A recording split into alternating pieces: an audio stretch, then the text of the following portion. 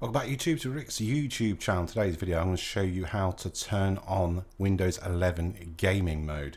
So go to the bottom or the middle of the screen now. You'll see the Windows icon. Hit that. Go to settings. Once you're on settings, go over to gaming. And at the bottom of the screen you can see game mode.